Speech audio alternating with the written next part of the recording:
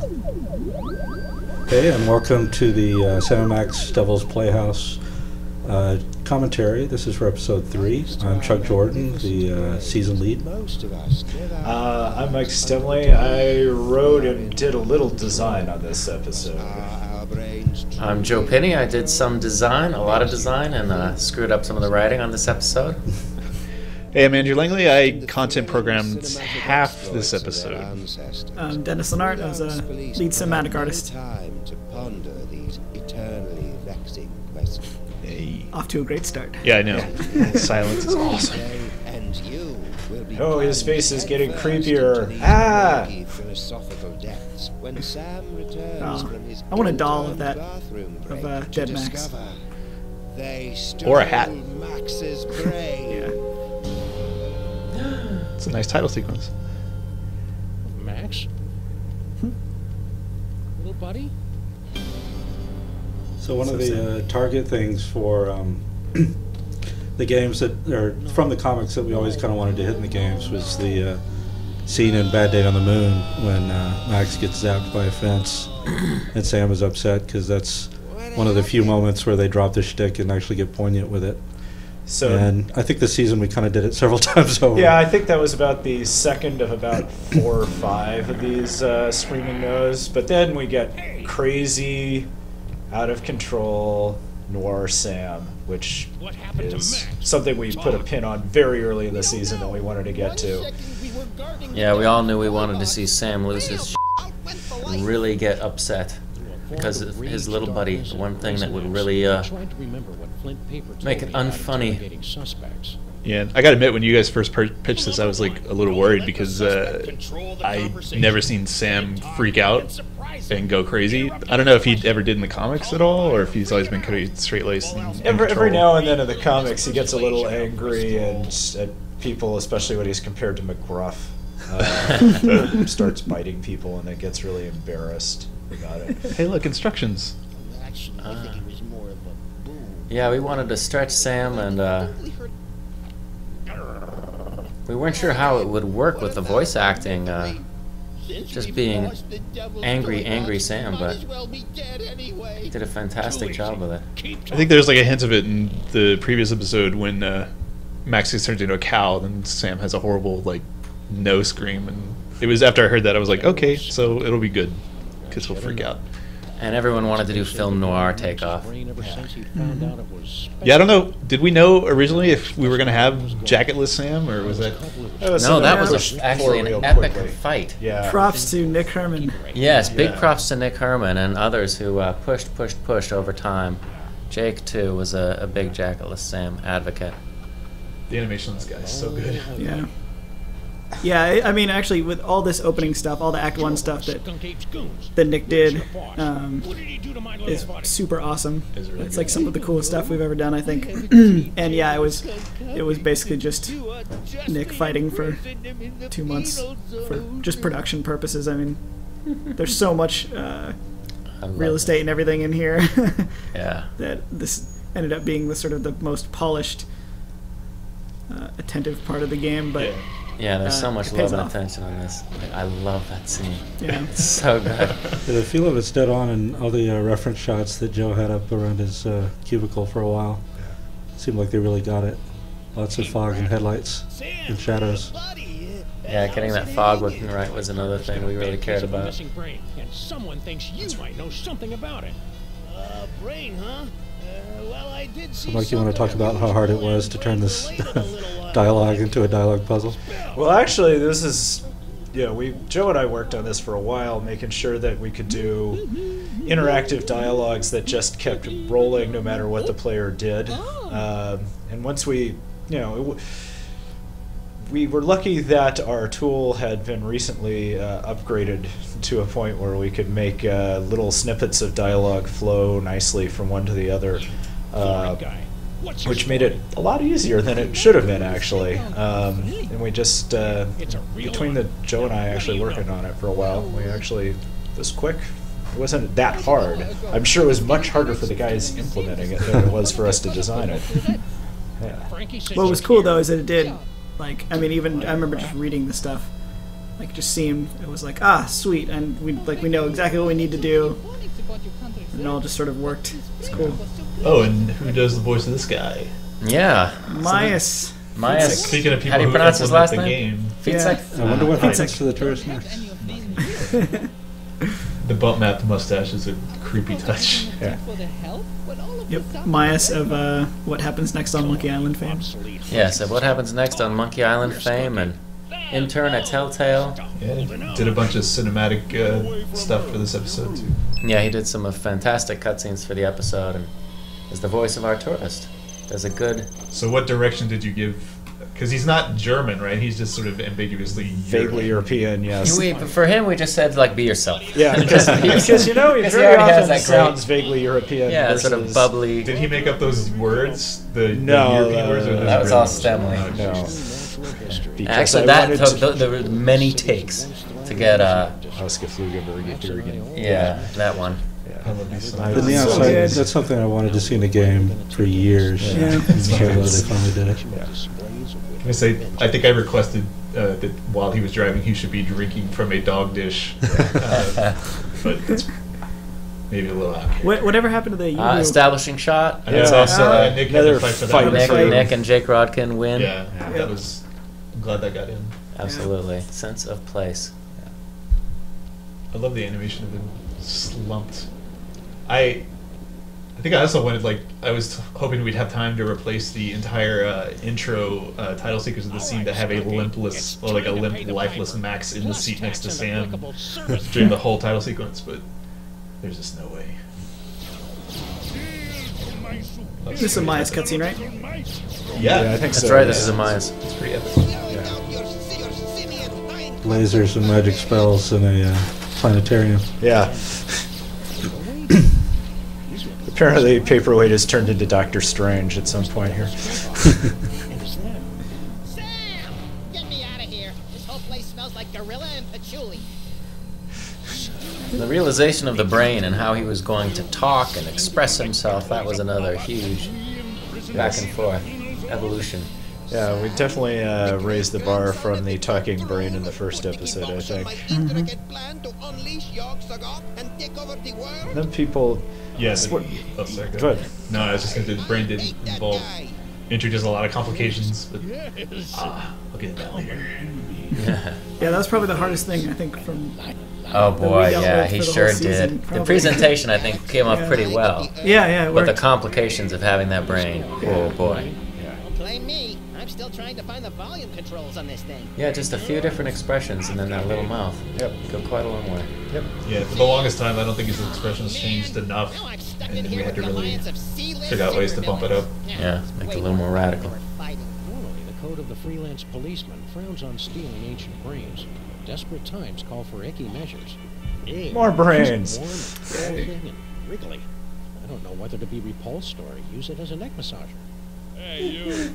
Neck massager. Oh, the Good joke. introduction of one of the breakout characters of season 3. Yeah. Yeah. People love Sal. They love Sal, and I'm very happy that when we asked for a voice, we got exactly the voice we wanted. Yeah. Yeah. I know I read one review the other day where they do credit him as Patrick Warburton. Like, Yeah. It's like, no. Even though Patrick Warburton did play the Tick, this is a roach. That's Vegas Strip, right? Yeah, it's Vegas Strip. Right, he did a great job. Who doesn't really look much like Patrick Warburton. Incinerator? Yeesh, maybe this carefully preserved... But has the best name ever. Yeah. drooling unnervingly. Right up there with Kid Beyond. yeah. Ugh, sound effects. Hello? Anybody in there? We had a hard time finding Summon Mac's voice. Yeah, that was tough. Getting someone No, but I get that a lot. To sound like a 12-year-old pharaoh. I remember when the trailer came out, so many people assumed it was the geek. Probably Yeah, Max's it's like- sugar rushes. Yeah, we're bringing in characters from entirely unrelated media. Why not? Return for rescuing our spirit from the shadowy And realm. then we thought, Morgan Le Fay, of course. Yes, well, we use Morgan Le Fay. Could And use some help retrieving Max's brain from a couple I can always hear the voices, the Caesarion from Rome. Yeah. Oh, right. Oh, right. That was And the once that idea inspiration. got stuck in my head, everything else sounded slightly wrong, and I think Yeah. Mickey Rab really nailed it. Everything Yeah. goes as planned. I suppose you can take your pick between an ethnic sorcerer and a superpowered space gorilla. So there's no donuts in this episode? No donuts. Very Yeah. well. We shall grant your boon. It shouldn't be too much trouble with all these toys of the gods secreted in this fuzzy little body. Toys of the gods. Secreted. Do you have the Yeah, I think we used secreted several times, and My people always called it the curse of Horus. Max always has his own little hammer space yes. If you've got that we see later on. powers, this rescue's gonna be a walk in the park. Lighting wise too, this Yeah. Lead on, this one, Bob like Berry. Derek really sort of each episode just took it to a crazier and crazier level, and I remember a lot of the stuff in this just looks so good. Yeah, yeah. The atmosphere in the museum, just lovely. Sam. That's it, Sam. Are you Sam? No, my name is Tyrone. Sam's that guy. Tis we! I've arrived at the world-famous Museum of Mostly Natural History. And look, a cute little animatronic. Is this all the tourist abuse we managed to get into this Yeah. season? Yeah, it's like Oh, there is a little bit at the end. Yeah, but we didn't. since I only programmed this first half, I thought the tourist was killed just then. Yeah. Because it's No, he like, goes back to be thrown into the gladiator pit. Yeah, for a while there, he was the whipping boy for the entire season, but Right. he kind of scaled back on that. Yeah. Yeah, it was We didn't like amazing Rick how Lopez. naturally he just was like, oh, he's the victim. Yeah, okay. Yeah. Oh well. Happy hunting. that later became paperweight. Yeah. Yeah. Hey, my body's walking around without my brain. How'd you work that out? I found a loner in the creepy Egyptian exhibit. The Nice thing that guy. always appealed to me about having Max's brain inside the planetarium, that it was kind of like Figure out that we our equivalent of the Meanwhile cutscenes in the Monkey Island series, Yeah. where it would just cut off where you could see what the villain was doing without him standing there telling you what he's doing. And speaking of what villains are doing, Yeah. Sam? The brain. You didn't stick the brain of a psychically gifted, unstable adolescent pharaoh in my cute little body. Yeah, we also had to work out the mechanic of how you would switch between. You can switch between Sam and Mac and Max's brain in a jar and Sam, and figuring out a way to be able to go between all those three guys. That's right. I remember you figured that out. Yeah, because we only have so many buttons on the PlayStation 3 controller that we can use. Yeah, this is also pretty epic. We need to build a better controller. No, I like more the PS3 buttons. controller. I'm gonna do Connect where you just make gestures. That's what I'm gonna do. And then this is I my love this is my Watchmen homage. That's right. And so ends another mind-boggling mystery solved by the loping wits and the capriciously applied violence. I always wonder what of people think freelance right now. police. Yeah. What's Who's going up for a on? sugar grenade? What the hell are you talking about, Sam? I'm still a brain in a jar. Don't be silly, Max. You've always been a brain in a jar. No, I haven't. I'm a short, sexy lagomorph with There's a moment coming up. I don't know if it's in this video, but when Norrington stops you and speaks to you from the sky, I put a. I was working on the next episode at the time, so I put a backwards dialogue from the end of the next episode. I never know if anybody found it though. Oh, yeah, yeah. Yeah. From this point forward, those little things at the ends of your Well, now. There's the giant feet from the teaser image of the villains for Yeah. the season. Those feet end right above the Foreshadowing. camera line. It's a good thing I don't wear shoes. Sam, snap out of it. Snap out of what? Our first version of Sam and McAfee New York was really quite like the original New York, Ah, there it is. and we decided it needed a lot more See, there's Egyptianification. there's Yeah, I think backwards that- dialogue going on right Your now. psychic friend. The whole after Sam and Mac has changed reality, I'd always pictured it as a kind of invasion of the body snatchers thing, where Oh, there's Sam your is the brain only right one, there. What am I gonna do? Leak or I'm it? sorry, Max is the only one. who Max's brain is the only one who knows that things are wrong. But that looked like that ended up being way too subtle. Any rebels. Yeah. You will know them by their facts. Yeah, and our Now, I think when we playtested it, people were I think a little disappointed at the look of the Egyptian environments because they weren't that. They were different, but they weren't that different. And I think after the playtest, Derek, our director, went by and really made things look pretty cool. I always had a Super Mario Bros. 2 vibe to it to me, and I guess I'm not the only one who thought that. It was like in a day too. Yeah, it was I remember quick. one day. Yeah, that was an unbelievably Yeah, and fast just next day I transformation. opened up the scene and it was everything was completely different. Wow. That should keep busy for the next few hours. So are you a rebel or not?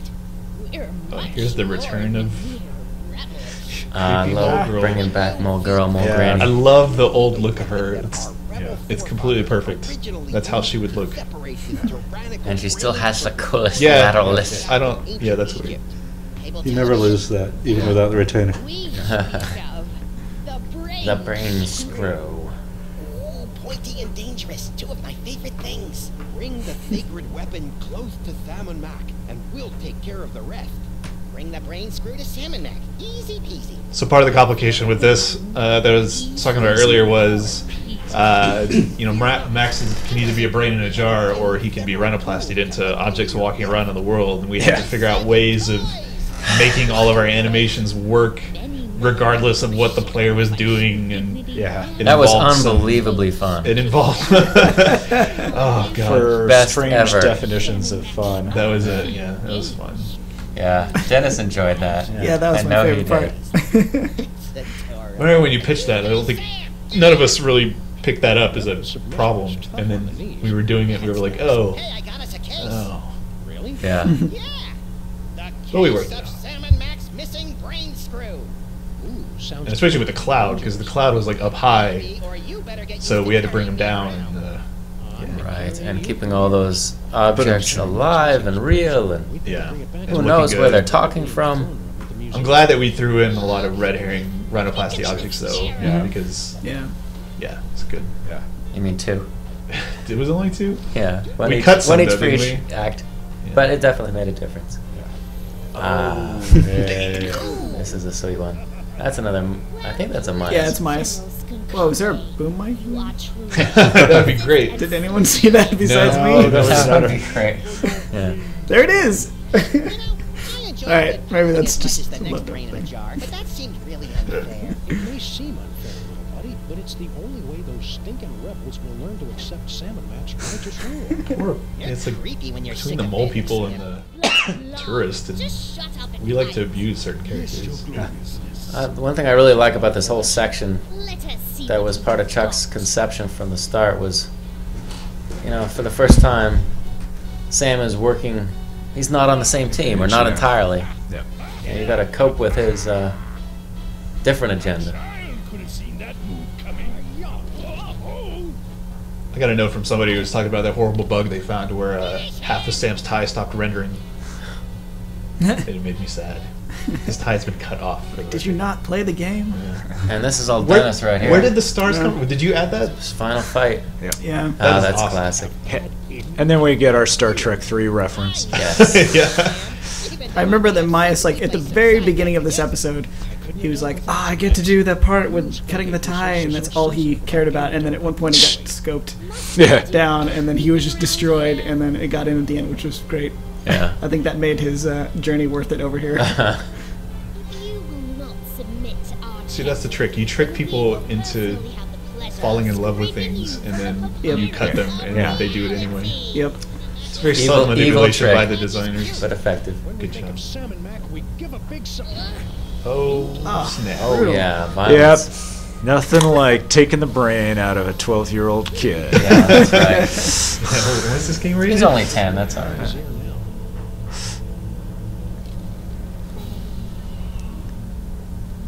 Part of me did wish that his tie had stayed severed for the rest of the series. Yeah. But Oh, that would have been nice. So we always talked And about, then- like, Tygon losing the hat. Like, Yeah. and at the end, he's just a broken it's like our Sam. graduate goal was just to undress Sam as much as possible. Yeah. I don't know what that And says about that'll us. come. Yeah. Reverse Watchman. And then it'll just get Let's do the whole thing. more Don't worry, undressed. though. I saved the day all This by may be the myself. first time I'm seeing Even this. though I had my Actually, I don't think hands, I've ever legs, seen and this all in the my cutscene. internal organs tied behind my back. Hey, nice work, little buddy. Now hurry up and put my brain back in my body. This jar's starting to fog up. That sound is gross. Lovely sound effects. And everything's back to normal. Max, Yes. good as new. Ooh, it's tight in here. All that demon broth must have fattened up my brain. We'll get you on a steady diet of brain-shrinking reality shows tomorrow. Now let's stow this troublemaking toy box someplace safe before another delusional jerkwad gets his hands on it. Is it unclear what happened to Paperweight right now? Sam Sam is coming. Sam Oh, there is he coming. is. Sam is coming. You don't have to repeat yourself. And besides, That's- I'm right here. Actually, Oh God. This is just like that dream I had last night. I wonder if he studied for his finals. why don't you ask them? I love that one. They called them a Rocky Horror Shorts for Yes. Jason Findley's idea. Yes. Oh God, it was such a good Yeah. idea. Awesome. Max, Yes? shouldn't I be waking up about now? Were they just supposed to be originally be in diapers or something? Shouldn't No. I be waking up now? a good question from a good dog. And one asking yourself even now, along with who is the ominous Dr. Norrington? How did Monsieur Papier-Waite survive for over a century? And See, what this- is the dealio with The all continued those abuse of naked Paperweight. slabs? I'm good use of the word dealio. I think. Where's not really used in that our anymore. next chapter. Until then, my friends, sleep well. Ooh, foreshadowing. Your guide to quality literature. Okay, and we'll see you for the next one. Yep.